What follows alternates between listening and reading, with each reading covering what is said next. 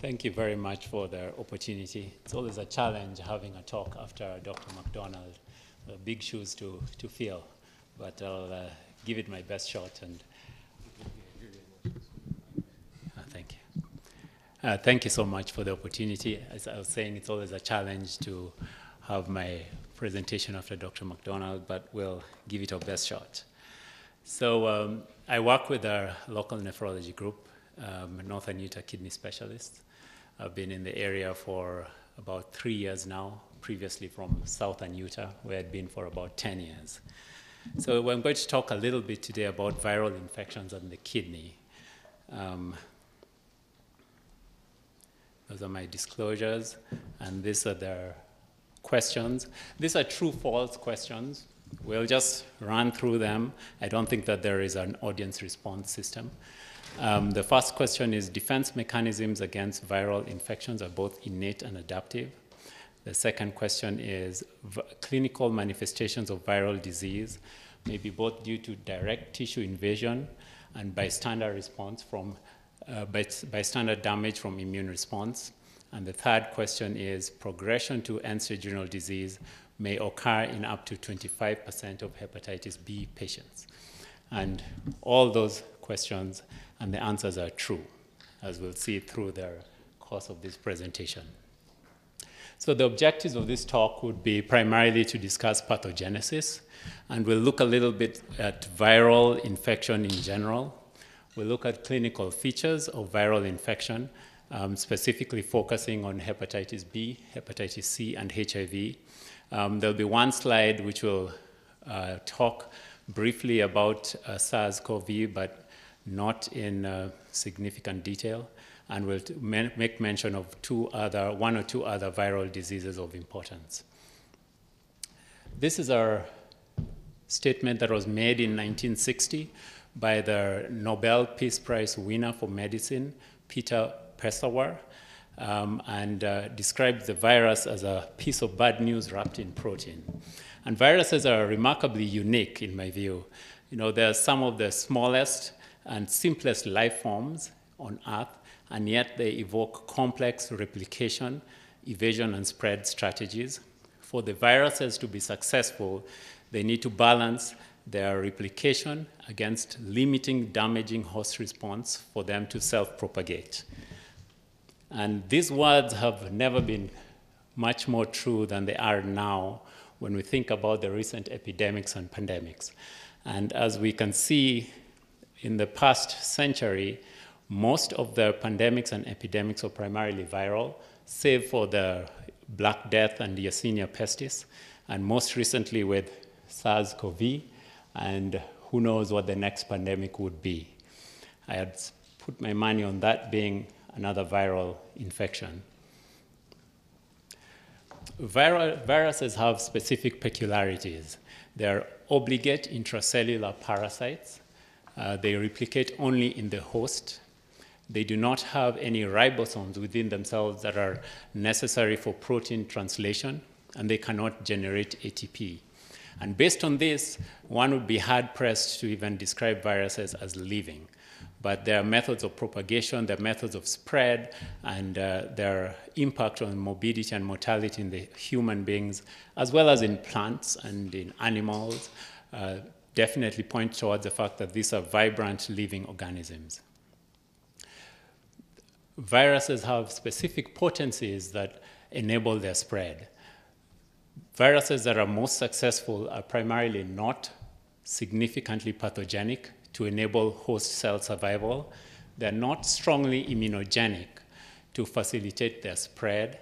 And viruses also demonstrate adaptation with mutation, primarily antigenic shift, which would occur in between species, and antigenic drift, which drives the manifestation of mutations that we see in viral diseases.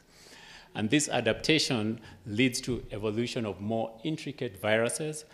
On the other hand, leads to evolution of more intricate host defenses.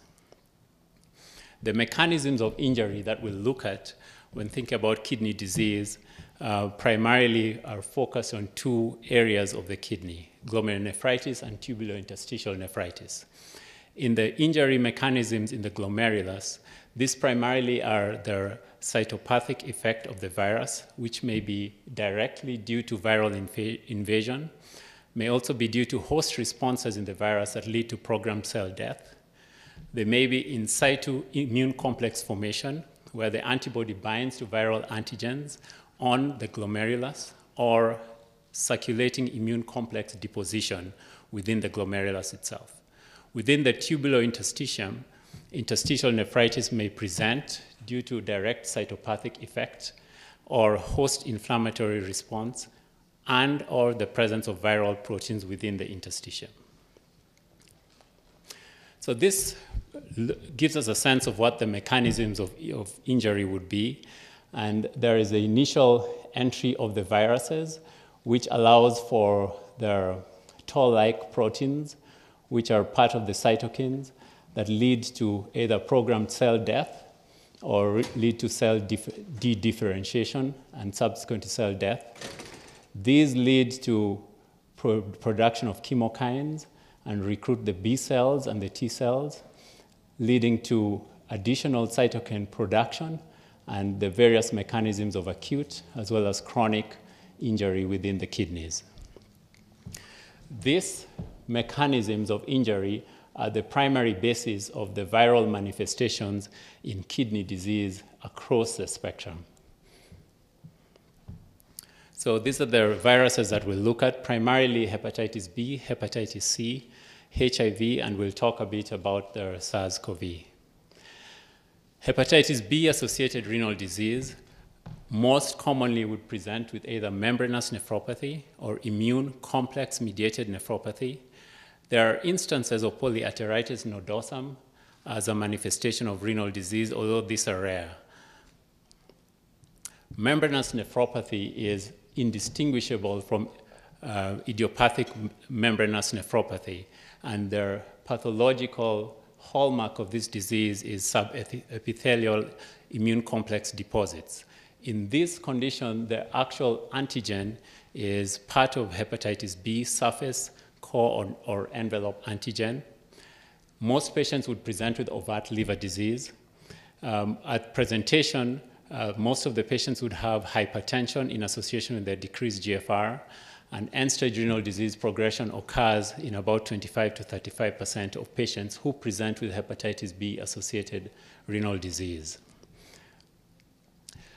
Membranoproliferative glomerulonephritis may also be seen with a characteristic histological pattern of basement membrane splitting as well as subendothelial deposits. The antigen in this case is primarily the hepatitis B surface antigen. These patients would present either with nephritic syndrome, which would be hypertension, edema, as well as an active urine sediment, or may present with overt nephrotic proteinuria. Typically, these patients would have low complements as a reflection of immune complex deposition or activation, and may have manifestations of mixed cryoglobulinemia, predominantly type 3, and we'll talk about this a little bit later. The optimal treatment in these instances is unclear, specifically when we think about hepatitis B-associated renal disease. However, the antiviral therapy approaches include entecavir as well as tenofovir. Lamivudine had been used, and in some areas still is used, but the problem with lamivudine is increased resistance due to the mutation of the hepatitis B, but it's very effective in remission of viremia and resolution of membranous nephropathy, up to 80% of those individuals. The role of pegylated interferon is much less currently, and the role of steroids may be present only in patients who present with rapidly progressive glomerulonephritis or polyarteritis nodosum. The balance there is the risk for reactivation or progression of severe disease, even with concomitant antivirals. Additional hepatitis B-associated lesions include polyarteritis nodosum. These patients tend to be sicker in presentation. They tend to have a lot of gastrointestinal involvement because the size to large arteries involved are primarily mesenteric, more than the renal artery. In patients who have hepatitis B with acute kidney injury from polyarteritis nodosum, this is primarily due to renal ischemia and infarction and not due to glomerulonephritis. Other associated lesions include IgA nephropathy as well as focal and segmental glomerulosclerosis. Hepatitis C is the second viral disease that we'll focus on. This is a chronic problem or chronic prevalence in the United States. About 3 million individuals have chronic viremia. The landscape of hepatitis C is certainly changing with the advent of the direct acting antivirals.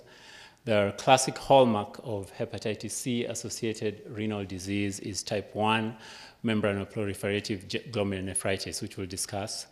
And this is driven by immune complex deposition.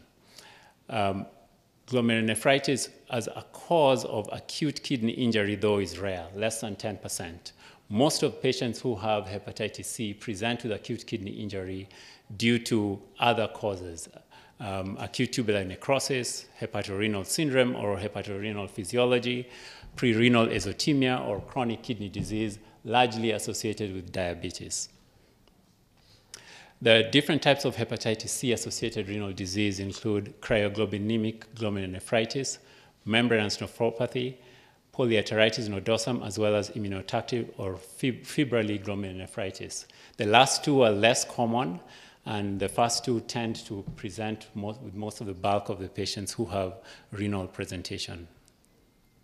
So this is just our demonstration of the affinity of the hepatitis C virus to the B cell. And the hepatitis C virus has tropism for the B cell, leads to B cell dysregulation.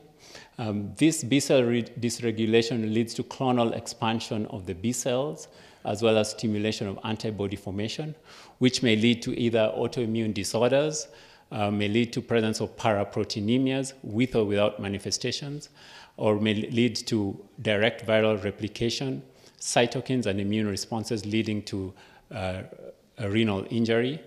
In 6 to 8% of patients who have chronic hepatitis C infection, there may be predisposition towards B-cell lymphomas. So as we stated there, hepatitis C virus has unique lymphotropism for the B cells, and it initially stimulates a polyclonal type 3 cryoglobulin, which subsequently develops to a monoclonal type 2 cryoglobulin. The unique aspect of the monoclonal type 2 cryoglobulin is that it exhibits rheumatoid factor activity, and it's IgM. And the IgM cryoglobulin is large. It's a pentamer, so five segments of the IgM cryoglobulin. And when it's bound to IgG, either IgG1 or 2, it forms a cryoglobulin complex, which is an even bigger molecule. And this size, as well as immunogenicity of this molecule, leads to the manifestations that you see with cryoglobulinemia. In patients who have cryoglobulinemia and hepatitis C, in about 5 to 10 years, 30 to 35% develop type 3 mixed cryoglobulinemia. This manifestation is less likely associated with kidney disease. In 10 to 15 years, 10% progress to develop type 2 mixed cryoglobulinemia with systemic vasculitis. And those are the patients who would present either with nephritic or nephrotic syndrome. The clinical presentation is variable. Patients who have type 3 mixed cryoglobulinemia may present just with asymptomatic hematuria or subnephrotic proteinuria. In patients who have florid cryoglobulinemia, nephrotic syndrome or rapidly progressive glomerulonephritis may be seen. The hallmark of this infection is C3 hypocomplementemia due to activation of the alternate immune pathway. Sometimes you may see C3 hypocomplementemia, but this is not uniform because the C3 also manifests as an acute phase reactant. So the levels may go up in hepatitis C. Most of these patients are rheumatoid factor positive, and that's primarily because of their type 2 mixed cryoglobulinemia with IgM kappa binding their IgG 1 and 3. Patients may also have AST and ALT elevations, and upon performance of their electrophoresis, you will see presence of IgM kappa as well as polyclonal IgG. This is a manifestation of their infection and subsequent immune complex activation. And you can see there's an initial infection with their hepatitis C, and it will stimulate the IgG, which will bind to the viral complexes. The other route would be stimulation of the B cells, and subsequently the IgM kappa. And when these bind together, we have their cryoglobulinic complex. Stimulate the alternate pathway with consumption of C4, and therefore the hallmark of this presentation tends to be C4 hypocomplementemia. There may be some consumption of C3, but this is balanced against the acute phase reactant, which increases the C3 itself. And then the terminal process of this would end up being the membrane attack complex, as well as cytokine-associated injury to the cells within the renal tubules. This is an alternate way of describing hepatitis C-associated renal disease, either as cryoglobulinic or non-cryoglobulinic. Hepatitis C type 2 associated mixed cryoglobulinemia is associated with about a 6% chance of B-cell lymphoma due to their clonal expansion of the B cells. It's also a risk factor for cardiovascular death due to coronary vasculitis. And as we had stated, upon widespread availability of the direct-acting antiretrovirals, this landscape will be rewritten. The treatments are primarily antiviral therapy, which hopefully will become widespread. In patients who present with acute cryoglobulinic disease, use of B-cell depletion therapy, as well as nonspecific immune suppressive therapy such as steroids may be employed. This is certainly balanced against the risk for widespread dissemination of hepatitis C. In patients who have hepatitis C without significant renal manifestations, it's a reasonable recommendation to screen annually for hematuria and albuminuria, as well as hypertension, with the possibility of screening also for cryoglobulinemia and complements. In patients who have hepatitis C as well as renal manifestations, one biopsy series showed that majority of the patients end up having diabetes in that series. Their second largest group had presence of membranoproliferative GN and some contribution with interstitial nephritis.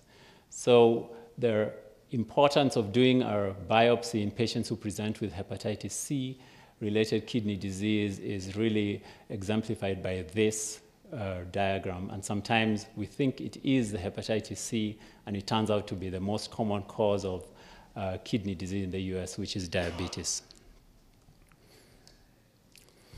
And we'll talk about HIV-associated renal disease. Their first two,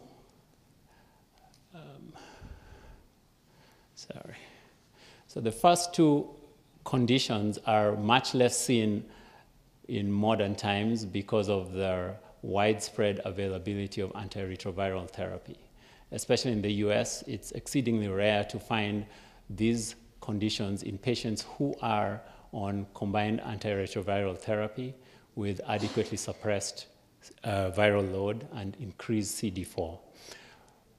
The third condition was previously known as HIVIC, currently just referred to as immune complex disease associated with HIV infection, has been a more common presentation recently, and combined antiretroviral treatment therapy is associated with additional renal manifestations, which we tend to see a little bit more commonly. HIV-associated renal disease has evolved due to the availability of antiretroviral therapy. It's still unclear how HIV affects the kidneys because there is not the typical binding protein on their kidney cells. So their cells within the glomerulus, the cells within the tubules, lack the classical receptors for HIV. So that's still something that is under investigation. The renal manifestations depend on the treatment status with the antiretroviral therapies, as well as whether the patient is co-infected with hepatitis B or hepatitis C. The genetic risk from apolipoprotein 1 is primarily seen in HIV-associated nephropathy, which is not commonly seen in patients who are already on antiretroviral treatment. Patients who have HIV may also present with acute kidney injury or a drop in their GFR due to other circumstances aside from the viral infection. Medication effects are common. In patients who have HIV, more likelihood of being on pentamidine or acyclovir, potentially more likelihood of being on aminoglycosides. There are changes in tubular creatinine handling, as Dr. McDonald noted, with their trimethoprim sulfamethoxazole. In addition, one of the most commonly used medications for HIV has a component which is the corbistat, and corbistat has a similar effect as trimethoprim sulfamethoxazole, and it blocks the tubular secretion of creatinine. So it does not affect the GFR per se, but the creatinine level would go up. Interstitial nephritis may be seen due to primary infections such as a BK virus or HIV, and this may also be seen in patients who have immune reconstitution syndrome. It's important to keep in mind the limitations of their serum creatinine-based GFR estimates in patients who have HIV, especially if patients are chronically ill or have decreased muscle mass, as those equations will certainly underestimate the true kidney function. Medications used in the treatment of HIV may also be associated with kidney disease. Most commonly, the medications that we are seeing are tenofovir, and you can see that that affects both the proximal tubular injury, proximal tube, as well as chronic injury from interstitial nephritis. You may also have crystal nephropathy, which is rare these days. In the past, when the protease inhibitors were first on the market, indinavir was the first protease inhibitor to be used, and it's largely secreted and changed through their kidneys, and most of the patients ended up having crystal nephropathy from this medication. Due to its side effects as well as lack of efficacy, it's no longer used as frequently as it was in the past, but atazanavir is a common protease inhibitor still in use, and you may see incidences of crystal nephropathy in this case. So tenofovir is probably the most discussed antiretroviral that has kidney manifestations of disease or toxic kidney manifestations. And tenofovir, their initial molecule is not absorbed within their GI tract. And this was the next iteration of this molecule was a tenofovir disopril fumarate. And this was absorbed through the GI tract with large or high concentration in the plasma. This allowed for greater penetration into the tubules within the kidney cells, as well as greater penetration into the HIV target cells. Unfortunately, the tenofovir is primarily GFR, the secretion is GFR dependent. And if the kidney function drops for any reason, then the tenofovir becomes secreted through the tubules. And when that happens, there's damage within the mitochondria, and patients present with proximal tubular injury, which will present as acquired Fanconi syndrome. So presence of glucosuria, presence of phosphaturia and uricosuriA, as well as metabolic acidosis. The tenofovir molecule also inhibits their water handling in the kidneys, and patients present with acquired diabetes insipidus. In order to circumvent this impact on the kidney, a newer molecule, which is the alefenamide, was engineered, and this molecule is absorbed as a prodrug even within their plasma, and therefore has little or lower concentrations within the plasma, which reflect lower concentrations within the tubules and less kidney damage. HIV-associated immune complex disease has become more prevalent due to higher antiretroviral use, presence of lower viral loads, as well as higher CD4 counts. It's less likely to progress to end-stage renal disease. It's unclear whether there is a single antigen or IgG subtype or a pattern of glomerular deposition. Most of the biopsies primarily show presence of acute or chronic interstitial nephritis. And this just primarily looks at their pathogenesis of their immune complex disease.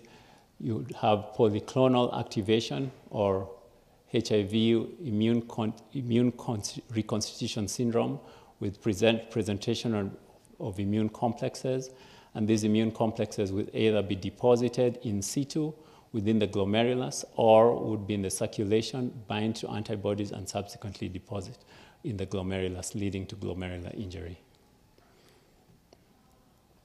HIV-related thrombotic microangiopathy is rare with the advent of combined antiretroviral therapy. Their presentation primarily was rapid onset of acute kidney injury with proteinuria, hematuria, as well as thrombocytopenia and hemolytic anemia. Challenging treatment approaches due to their use of largely immunosuppressive medications in the setting of widespread or in the setting of uncontrolled HIV. But thankfully, this is not something that we see very commonly. Currently, HIV is a manageable chronic disease for the most part. There's increased risk for kidney dysfunction due to acute HIV and related illnesses, opportunistic infections, as well as unrelated glomerular diseases. Kidney biopsy is often helpful, and in patients who present with active urine sediment without any other explanation in the setting of HIV, then there should be a low threshold to pursue a kidney biopsy. So in patients who are HIV positive with renal disease, one approach is using their presence or absence of chronic or combined antiretroviral therapy as our backbone. And in patients who are antiretroviral therapy naive of African heritage or who have nephrotic syndrome, then this is likely going to be HIV-associated nephropathy or HIVAN. Patients who are on combined antiretroviral therapy and who have nephrotic syndrome, then it's likely to be other glomerular diseases, potentially diabetic nephropathy or focal and segmental glomerulosclerosis. Patients who are on combined antiretroviral therapy with active urine sediment, with or without low complements, would be likely to have immune complex disease. And patients who are on combined antiretroviral therapy with subnephrotic proteinuria, as well as CKD, with or without Fanconi syndrome, would think about combined antiretroviral nephropathy. So finally, we'll talk a little bit about SARS-CoV, and this is just 2 slides. Certainly an evolving body of knowledge. There are patients who have acute kidney injury may have this due to ischemia from hypoperfusion, as well as thrombosis. Some of the biopsy series that have been done so far show a prevalence of collapsing glomerulopathy, which has coined their term COVAN, or COVID-associated nephropathy. There are emerging scientific suggestions that suggest the role of the apolipoprotein 1, which is also seen previously in HIV, an increased risk of HIV-associated nephropathy. There are also questions about their direct viral involvement, although their biopsy series have been variable as to whether viral particles are always elucidated in the biopsy. And then immune complex associated injury and cytokine injury. This just gives you a brief structure of what would cause a drop in kidney function in patients who have severe COVID-19. And I think one area of interest is iatrogenic. And this could primarily be related to medications. You know, the question about whether medications such as the remdesivir may be associated with lower kidney function, iatrogenic from the other medications that are usually used in patients who present with severe infection. There's also the question about their coagulopathy as well as microscopic thrombotic processes that may occur as part of their coagulopathy that is seen in severe disease. And then finally, this slide, I put it up primarily because of the last virus, and that's a dengue fever. And while dengue fever is not a very common infection that you'd see in the United States, 40%, at least 40% of the world population live in areas that are endemic of this virus. And as luck may have it, some of those areas are areas that, you know, that are very vacation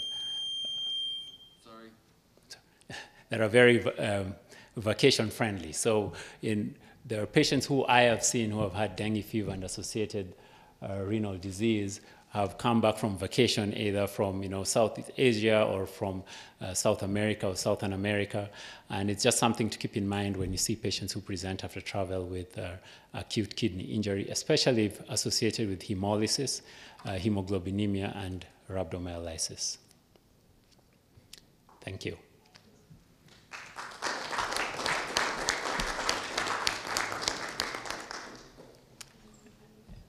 Any questions?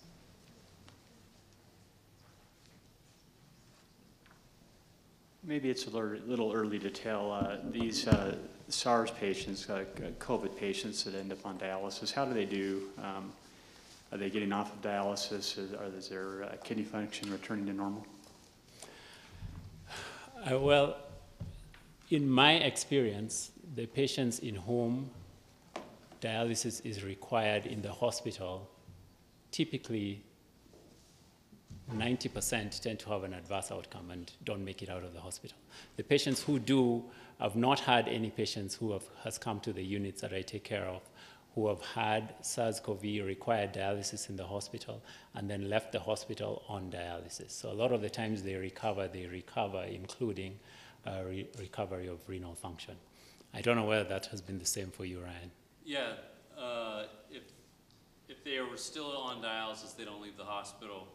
If they made it off dialysis, then they typically recovered and went back home.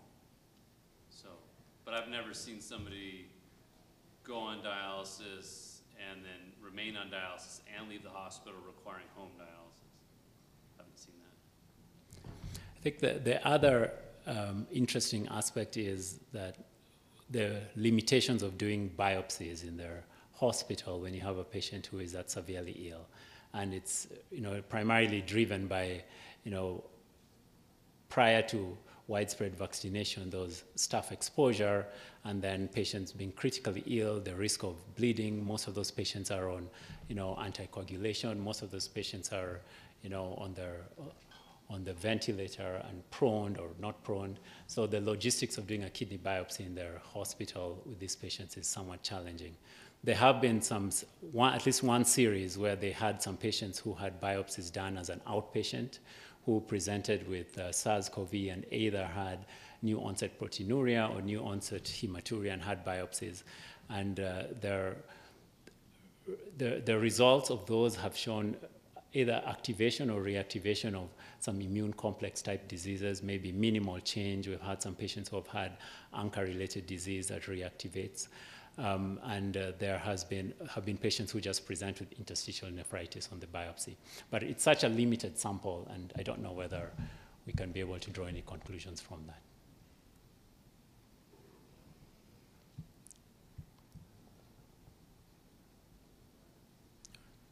Thank you.